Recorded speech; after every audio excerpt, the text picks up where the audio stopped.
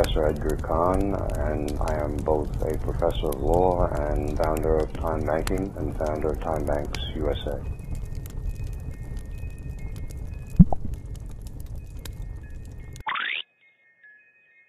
When I hear an introduction like that, I'm grateful that it's short. Longer introductions begin to sound like obituaries.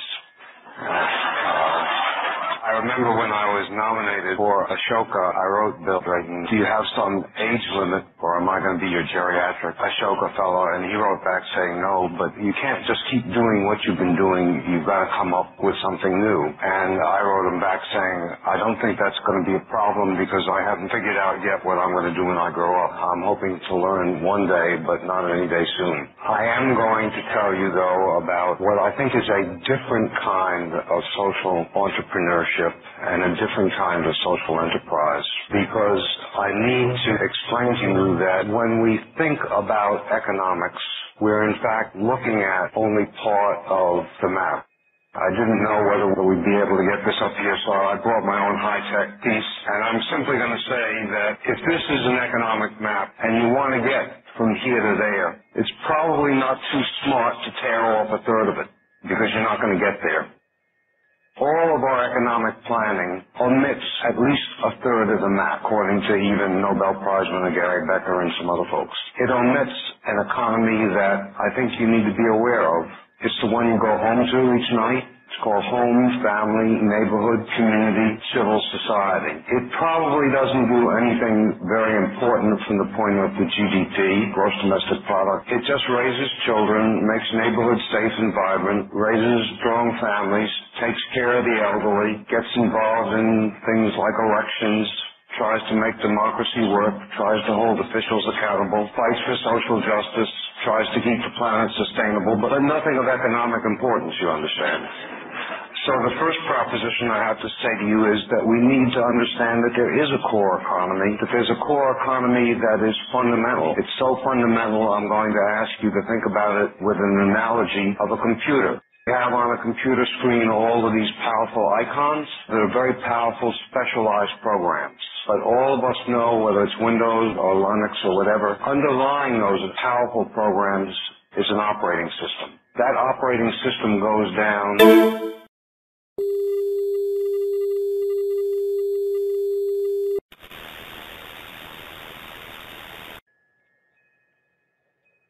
Nothing works. Programs crash. Our monetary system runs those powerful specialized programs, but the core operating system is family, neighborhood, community, civil society, networks, informal support systems. And if we don't rebuild that economy, we're in trouble. And folks, we're in trouble. Because that old economy, to a degree that we never really admitted or acknowledged, was in fact subsidized by labor exacted from the subordination of women, the exploitation of minorities, the exploitation of immigrants, and in many nations, the exploitation of children. And as we move forward, hopefully with progress, we're going to have to rebuild an operating system that does these minor things like raise children, keep neighborhoods safe, make democracy work, and fight for social justice. We're going to have to find a way to rebuild that operating system, that core economy, and that's what the new social enterprise system is really about. So that's the first proposition. We've got to be aware of that whole economy. The second proposition I want to put to you is that most notions of entrepreneurship involve, I create something, maybe it's a new light bulb, maybe it's an organic food product, maybe it's something that feeds off of solar and I sell it. Well, the bad news is that you can create and sell and deliver something like pizza. You can create and deliver packages, but you cannot create and deliver by unilateral delivery systems health, education, welfare, community justice, or democracy. Those involve a fundamentally different relationship with the people whom you're, quote, helping. In fact, you can't do it if you do not enlist them as co-workers and co-producers of the outcomes you're seeking to achieve. And the question is, how do you enlist them? Because it's going to take a very different system from the ones that we're used to creating, the ones that we're used to thinking in terms of bottom line and profit margins and so forth. Third proposition I want to tell you is that we're going to have to create a new kind of what I'll call a social Prius.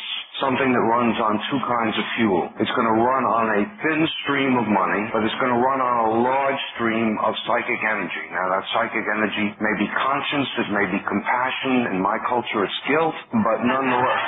But it's going to run on something other than just money alone. And there's a reason for that. Money operates on one value system. We're clear on that. It defines value by price.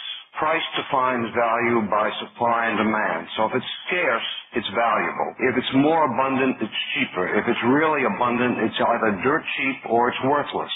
And I suddenly realized, looking at that means that everything that defines you and me as human beings is worthless. Every fundamental capacity that has enabled our species to survive, we've defined by our economic system, by our monetary system, as worthless. Our ability to care for each other, to come to each other's rescue, to grieve, to stand together, to help each other with birthing, all of the fundamental things, to come together and make small decisions or big decisions in small groups, to stand up for what's right, to oppose what's wrong, all of those fundamental capacities that we as a species need in order to survive, we've defined by our economic system as worthless.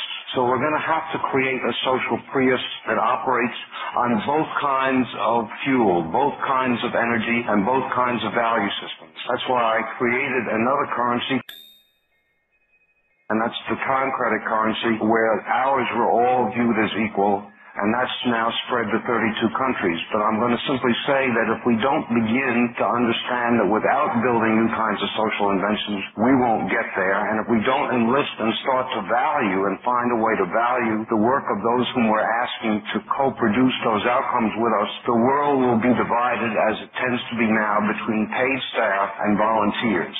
And sooner or later, the volunteers get picked off, okay? And sooner or later, there's a toxic reality to that in terms of anybody who's trying to build community. And until we begin to find a way to build a different kind of reward system and honor and value and validate that, we're going to either have lots of money coming down like manna from heaven, and even then there won't be enough because that money will devalue, that pricing system will devalue the most essential labor that we need. So we're going to have to build a new operating system, and that's going to take some new algorithms. The first algorithm it's going to have to take is we're going to have to start redefining what we mean by assets, so that the mothers who were part of the birthing project, they have value. I remember a senior saying to me when I started doing this work, "Why were you depressed? Your children just left, they were happy, your adult children, your grandchildren are doing beautifully." She said, "I have nothing left to give but love."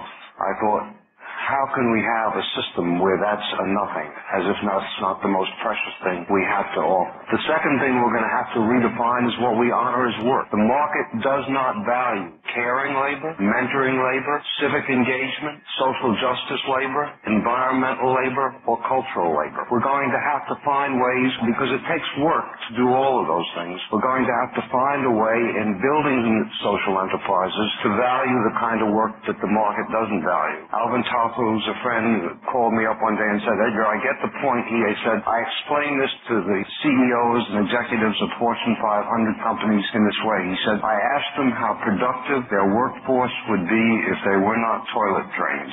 They get the point. The third algorithm we're going to have to write into this new operating system that we're building, this new core economy, I call it reciprocity. Some people call it mutuality. Some people call it pay it forward. When I and my late wife were the creators of the Legal Service Program, and we were fighting for its survival in the mid-90s, we had helped 100 million households through different legal service programs. Not a one turned up for that fight. And I thought, we may be doing good, but doing good does not create a constituency for justice. How do we create a constituency for justice with all this work that we're doing? And I said to myself, we've got to ask people to pay it forward, to give back. And so I did that. I went back to the law school where I had a clinic, and I entered into retainers with ministers from churches and from other places and from public housing. And I charged the clients an hour of my time for an hour of their time, and they went back to their church. When the law school was in trouble, who turns up but those ministers, those congregants in those public housing complexes, and says, "You mess with our law school, you won't be here next year." We've had no problem with funding ever since. Now, I'm simply going to say that we don't look through a lens that sees the value of people whom we're, quote, trying to help. I can tell you we run a youth court in Washington, D.C. that handles 70% of all the nonviolent crime by juveniles. It's teenagers who sit on the jury talking to other teenagers. I've made the breakthrough discovery of knowledge that kids don't listen to adults. I know I'm the first person to ever discover that. And it finally took me 30 years to persuade the judges, after they had put over 54% of all African American males in Washington, D.C. in prison or parole or probation, that maybe that they were running a feeder system that they didn't want to keep running. So I said to them, why don't you let the kids have a chance? The kids have reduced recidivism by over 50%. Every Saturday, they're handling 20 to 30 cases right here in the courthouse in Washington, D.C. In Chicago, Illinois, we took 5th and 6th graders because I made the amazing discovery that kids don't want to raise their hand and look like they're smart for their teachers because they're afraid of peer ostracism. But I also made the discovery, I know that you don't know, that kids will do anything for praise from an older kid. So we took the 5th and 6th graders who were special ed, ADD, and we had them tutoring the kids after school. Suddenly attendance went up, truancy went down, fighting went down, test scores went up, and we literally got the schools off of academic probation. Prisons in Scotland and in England now, people in prison are earning time dollars that they give to their families in the towns that they're in, creating recycling bicycles for Africa, or just sitting there because they've been taught by the Good Samaritans to listen. I want you to know that basically we need to start looking at a different lens. You take 3 people who have returned from prison, you put them on a certain street corner, they can guarantee safe passage for any kid through any gang territory in Washington, D.C. We need to look through the lens of possibility. Now, I've been looking through that lens for a long time. I must admit I had a genetic advantage. I was born with a twin sister, so I never even had the womb to myself. We need to understand that we are interdependent, that there's no way around that interdependence, and that we ought to value that as one of our great strengths and one of our great resources. I'm simply going to say that while the young may lead the revolution, you have 7,918 people passing the age of 60 each and every day for the next 18 years. So maybe there's a resource that you can tap into and use, because most of them don't want to spend the rest of their lives playing golf, I think. We need to ask ourselves 2 questions. Why are we here? And what kind of a world do we want to leave behind? I remember when I started this, Father Fahey had just become the head of Catholic Charities, and he had started what he called the College for the Third Age.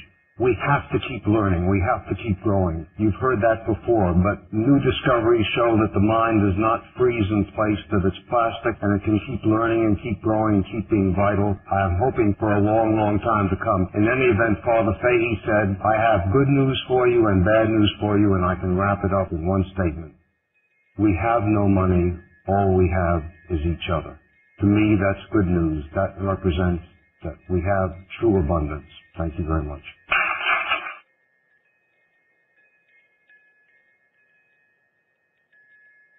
My first job out of Yale Law School was at the Justice Department, and I was assigned to start working on the drafting of what was called the Economic Opportunity Act, that others know as the War on Poverty. That was sort of the middle also of the Civil Rights Movement, and the War on Poverty was an attempt to say, how do we move from inequality to opportunity for all? So I feel like I've been doing the same, and that was maximum feasible participation, and this is another form of maximum feasible participation. So I feel like I've been doing the same thing in certain ways for decades. He then asked if I would work for his brother-in-law, Sergeant Shriver, who headed the War on Poverty, and so I went over there and we launched Legal Services, but we also launched VISTA and the Job Corps and Community Action. So it was really an attempt to say, programs alone can't do the job. If we can't enlist the community as partners, if we can't engage people, many of whom the market excluded, whether because of race or age or disability, how do we open up opportunity for all, and how do we build the kind of community we want? And I think we're returning to a vision that says maybe those ideas are worth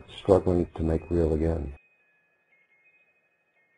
A lot of what goes on is invisible. Often we only value things that generate numbers. And so part of the reason I created a kind of currency was currency generates numbers. If the only thing we count for the gross domestic product is how many pounds sterling are exchanged, that's a very limited definition of what goes on. So if our goal is to create community, How do we make that generate numbers, and how do we create what I've called a different measure of GDP, a civic GDP, 10%, 20% growth in civic GDP in terms of activity that's generated and recorded and that links in turn to rewards and incentives. We've got the power to solve the problems if we begin to think differently about what's available to us.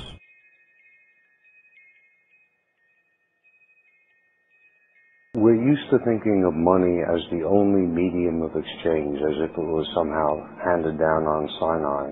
But when you change the characteristics of a medium of exchange, you change the dynamics that flow from each of those characteristics. Think of grading and academic credits as a medium of exchange that we award that people earn much as a medium of exchange, and we award credits and degrees. If you change the grading system, if you change what you award units of credit for, if you award credits for community service, if you move from a decimal point system of 4.0 to a grading system of A, B, C, D, and then to pass-fail, you change the educational dynamics. Well, that's how, when you change the characteristics of a medium of exchange, you radically alter the dynamics that it generates. That's why time banking is such an important way to vary the medium of exchange.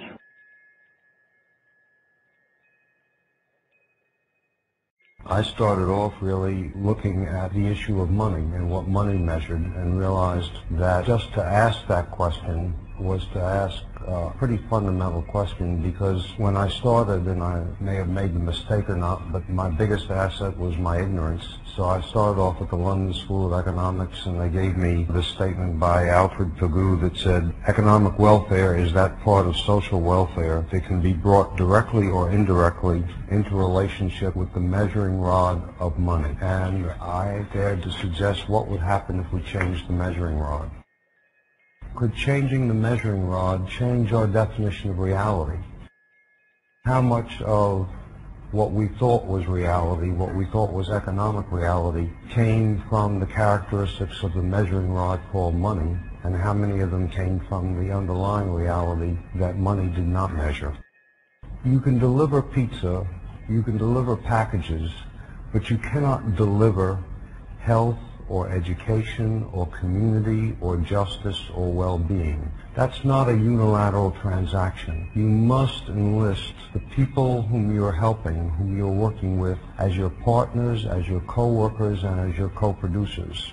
That was the understanding that underlay the proposition of co-production, that we need to reframe our approach to social problems from the ways in which we do things to those which enlist those whom we're helping and working with as our partners.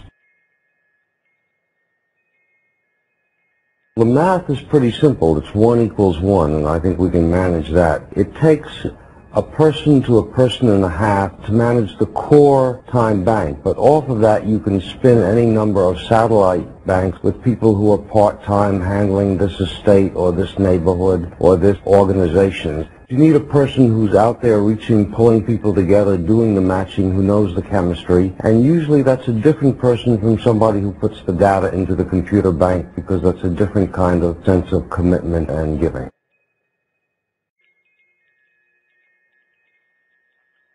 We're wired historically to deal with danger and with threat. So we have adrenaline glands, and we know how to respond to danger, and we know how to compete with each other, and we know how to deal with adversaries.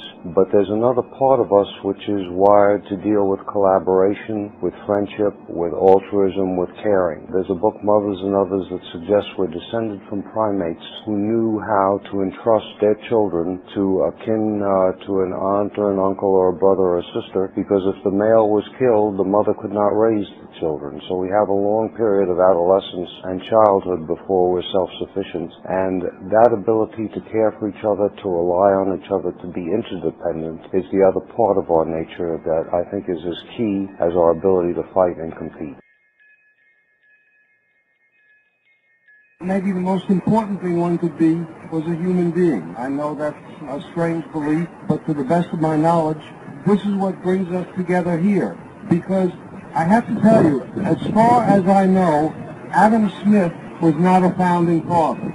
There are a few folks called Jefferson and Washington and a few others, and then you may remember those words that started us off down this path, called "We hold these truths to be self-evident that all edited persons are created equal, that we are endowed by our Creator with certain inalienable rights. Amongst these are life, liberty, and the pursuit of happiness. Well, maybe we needed an economic system that embodied and perpetuated those beliefs and translated those beliefs into an economic reality. Because nobody paid the people to come here.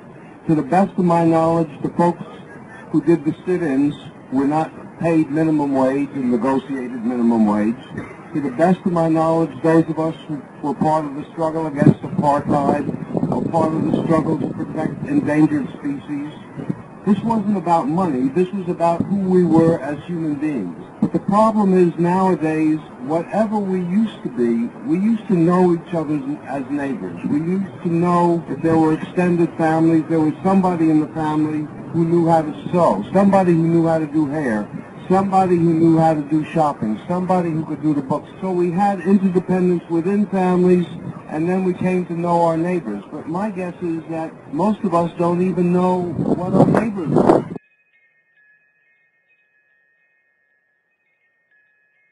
I think all of us have domains of value that we know are too important to allow to market price to define them. It may be our children and our loved ones, it may be our community, it may be patriotism, it may be the environment, it may be social justice, it may be democracy. But we all know there are things we care about that we should not give a price to that are beyond price. And I think those are the areas where the activity, the energy, and the work that it takes to build the kind of world we want is going to require everybody. I saw a 5-year-old go up to a former gang leader after we had negotiated a truce, and she said to him, "We have trash cans here and we use them," which is not a job I would willingly undertake, but she was earning time dollars because she wanted to earn dance lessons. I remember in West Virginia, a veteran had come back. We've got veterans coming back who really need a new family and a new way of entry, and this woman in a wheelchair said, "I help him do his job." And I turned in, and he looked like a weightlifter. You're helping him? He said, "Yeah, I came back scared of people, and the job I could get was training seeing-eye dogs, and seeing-eye dogs have to learn to be around people in wheelchairs." And so she had turned her deficit into an asset for him. I think this is about turning what people think are limitations into assets, because all of us can give.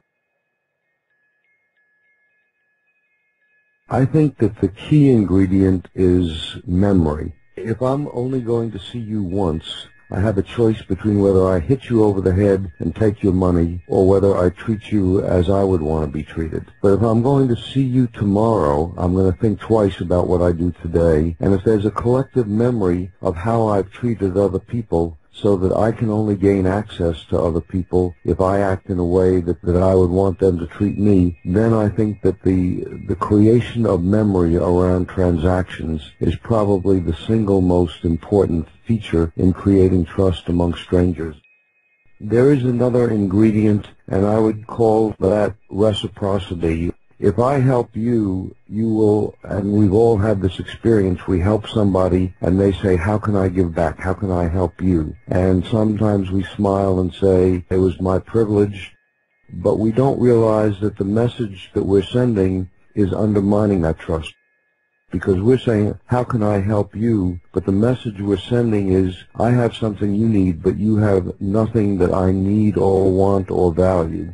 And the only thing that you have that interests me is your problems." So if your only asset is your problems, then we don't make any inroads on social problems. So I would say trust comes with both memory, the connectivity that a medium of exchange creates when it links people together through a transaction, and what I'll call a pay-it-forward transaction where I can pay you back by helping somebody else. And I think those become two of the critical ingredients both to building trust and building community.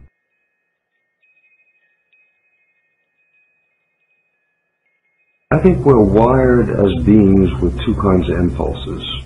One is the impulse for caring and sharing and sort of long-range thinking about the next generation.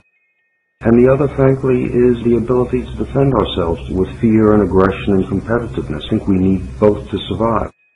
I think that money does a brilliant job in generating a reward for competitiveness. It produces remarkable achievements, and it also rations scarcity. So I think that it will continue to be invaluable in getting people to produce brilliant breakthroughs, one kind or another. And it will also be useful in portioning scarcity.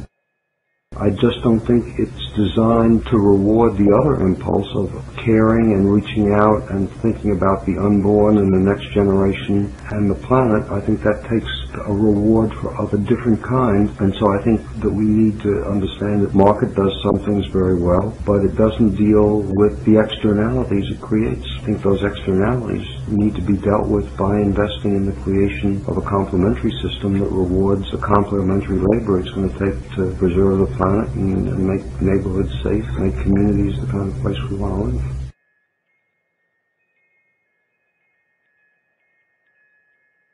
I would say the most important thing that one can do to teach a person to show empathy, to learn what empathy is to have them, in helping that person, enable that person to give back or to pay it forward in some way so that they feel as good in helping as the person who helped them by showing compassion. What I've suggested to time banks in the States is, why doesn't a time bank offer to help the legislative officials, the executive officials with citizen inquiries, and then report back to them, and then, God forbid, if somebody does a good job, you could actually praise them. I know that's an insane idea, but also if a person wasn't satisfied, you'd have a witness and another time bank member to say he gave him a runaround, he didn't really respond to what he wanted. And so what I'm saying is, maybe a joint job would be, how do we make government more responsive to the needs of people? And the answer is, we need to do it in partnership with community. And why don't we try and find a mechanism? In one community, actually set up a citizens complaint office, and the government then partnered with the citizen complaint office run by the time bank to jointly deal with the problems.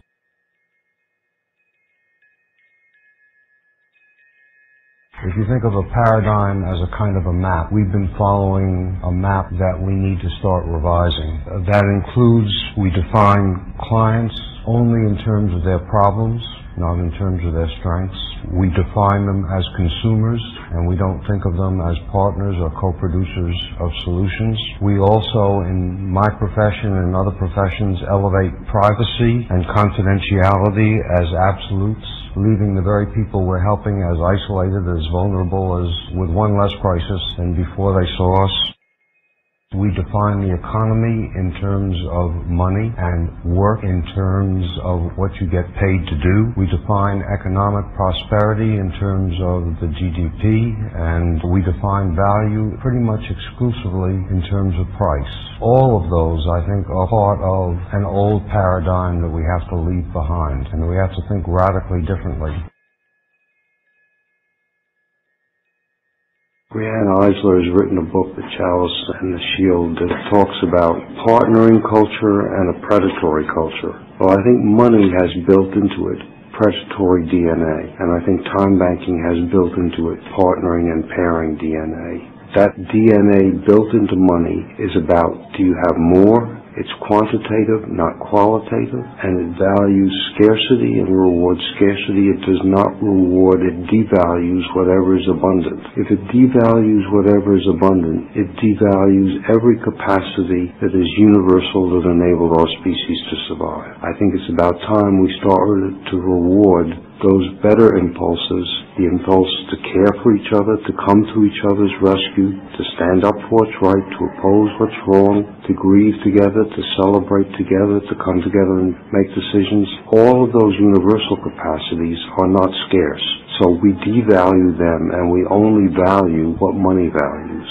As long as we only value what is scarce, we will not be rewarding and reinforcing those impulses that were critical to our species' survival. And that's why I think complementary currencies in general and time banking in particular has something to offer. It can readjust the balance in how we function.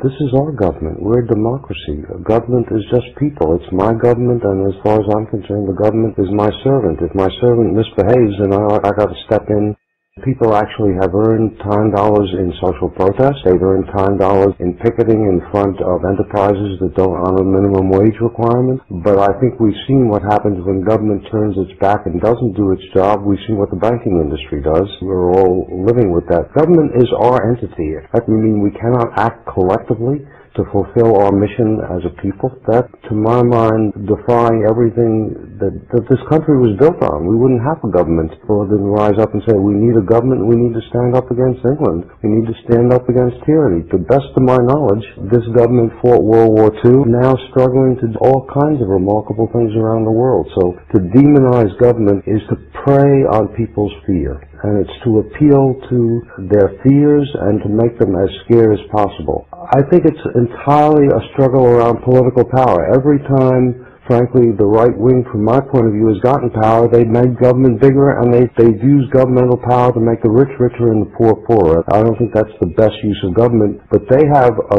track record of building a bigger government and using government to extract money from those who have least.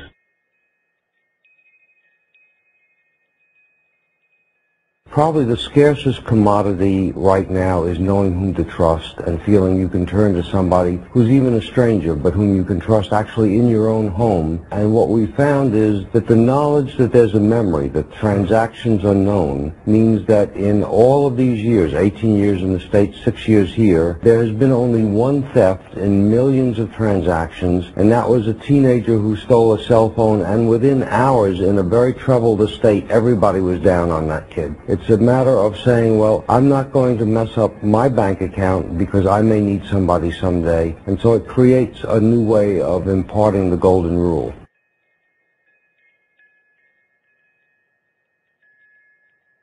We've made partnerships between time banks and the agencies which are suffering the cutbacks but are still funded to address critical social problems. We know that the amount of money to provide homemaker services to the elderly is going to be cut, but that doesn't mean the answer is nursing homes. We know that therefore creating an informal support system that puts a light bulb in the ceiling or digs up the ground when it's frozen so they can have a community garden, that's important, but there'll never be money for that. We know that the kids who don't reach reading grade level in third grade need help because both California and Indiana, that's what they project prison growth on, believe it or not. And so I've taken 5th and 6th graders earning time dollars to tutor them, and lo and behold, kids learn when they can get the approval and praise of an older kid. Big discovery, but that we're learning, and they earn time dollars and they've gotten recycled computers. So we're taking what would be throwaway kids, throwaway computers, and turning them into winners. The youth court that I run, the jury is all teenagers earning time dollars, and believe it or not, teenagers listen to teenagers. So we don't see a single social problem where time banking can't be used in partnership with the efforts of professionals and the efforts of government and philanthropy to really address the needs that we're going to see continuing and growing.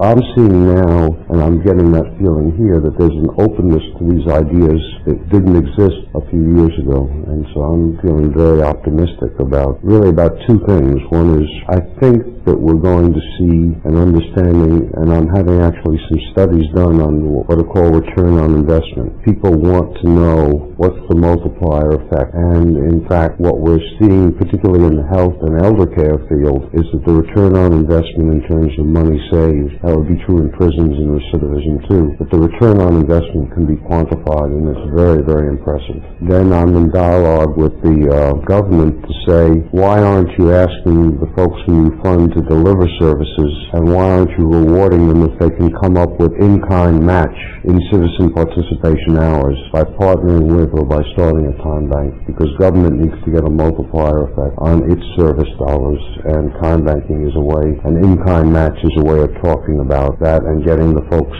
who are delivering services to also be, in effect, community organizers at the same time.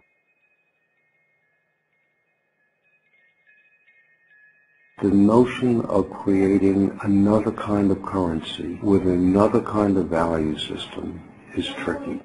Barter currencies have always flourished in hard times and then collapse when, quote, good times come. Time banking is not part of the barter currency world. because it's rooted and based outside of the commercial economy where money changes hands, and it's really in the economy of family and neighborhood, community, kinfolk, civil society.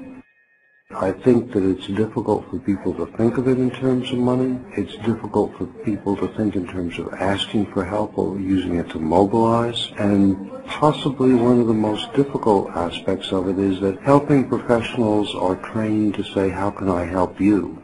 But they're not trained to say, I need what you can do as badly as you need what I can do. And until we begin to get that understanding that we need each other and that we can't build the kind of world we all want without a degree of mutuality and reciprocity built in, and until we begin looking at people beyond their resumes and their marketable skills and look at the whole person, we're going to lose. It's going to be difficult. We do not consider how good a teacher Mother Teresa was. I don't know how good an attorney Gandhi was. I don't even know how good a carpenter Jesus was. And I really don't think I care about that, because I really think what we value and respect and revere about those people is what kind of a human being they are, what kind of spirits they have. But that's not on your resume. That's not a marketable skill. Those are more important than marketable skills. But we so live like the fish in water. We so live in the world of money that we don't understand the extent to which that limits our whole appreciation of how we have to proceed.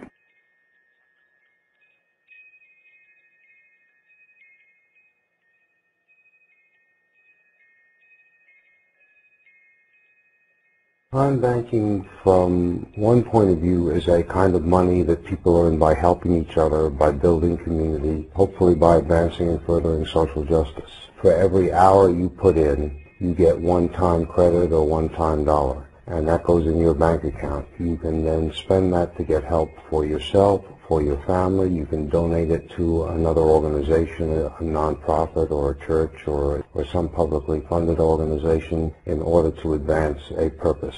So it's a medium of exchange that is about doing good. The IRS has ruled consistently that it's tax exempt because we value every hour equally. So my time as a lawyer, time of somebody doing gardening, the time of a teenager teaching other kids math, all of those hours are equal, and so we've avoided commercial pricing, and it's not backed by a legal obligation of, I can't sue you on a $10 debt. It's a moral obligation, and so the IRS says we don't acknowledge the existence of moral obligation, so we can't tax something that doesn't exist. It's used to build community. It's used to provide support for seniors who might otherwise have to go into nursing home. It's being used to keep juveniles who otherwise would go into detention and community. It's used for people returning from prison. It's used for families that have kids who are bipolar and autistic. The range of uses is as creative as people want to be.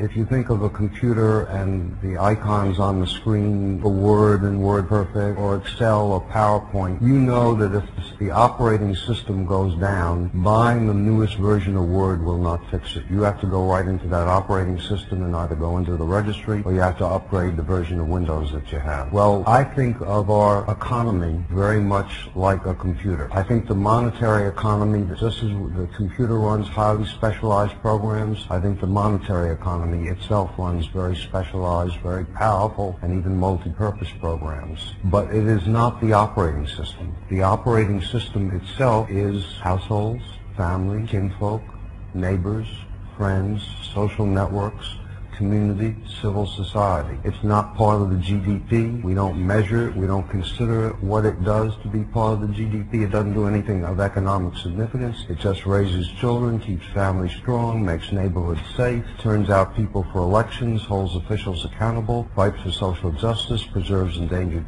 species, and hopefully makes the planet sustainable, but nothing of economic importance, you understand. And I think that when we talk about time banking, we're talking about how do we rebuild core economy, how do we rebuild the operating system? Because the old core economy ran off of significant chunks of labor extracted from the subordination of women, the exploitation of immigrants, the exploitation of ethnic minorities, and in some cases the exploitation of children. So whatever that nifty core economy that we have a nostalgic, romantic idea about, we've got to build a new core economy, and that new core economy means that we've got to write some new algorithms and we've got to upgrade that whole operating system. We have to begin to honor as real work the work that it takes to make democracy work, the work that it takes to raise children, the work that it takes to care for the elderly, the work that it takes to fight for social justice. Caring labor, civic labor, social justice labor, environmental labor, cultural labor are all devalued by the market. There's no money to pay for that. But we better start figuring out how to pay for it, because that labor happens to be essential to building the kind of world we want.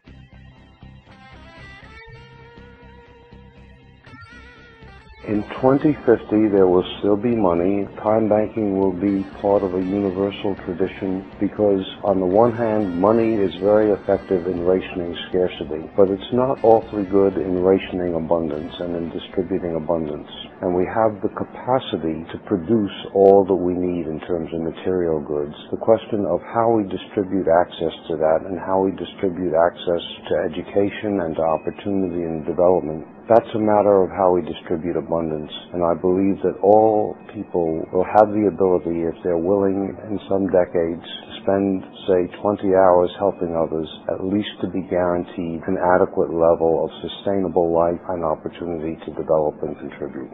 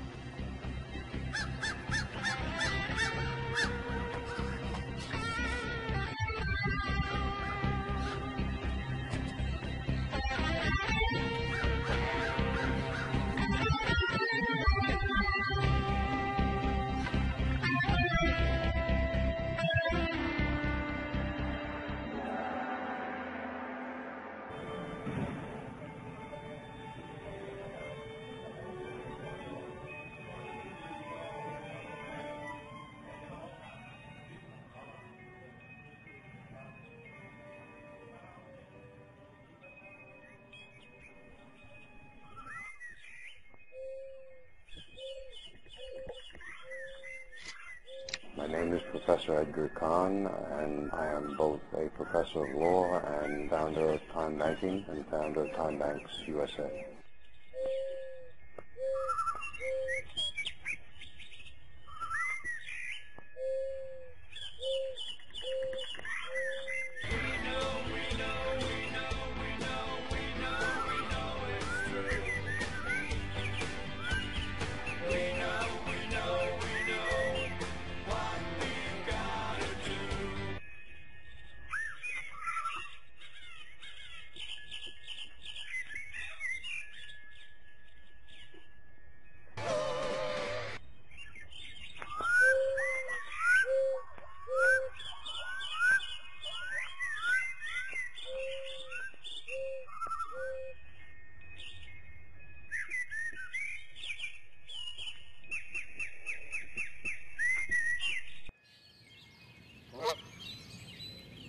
Huh?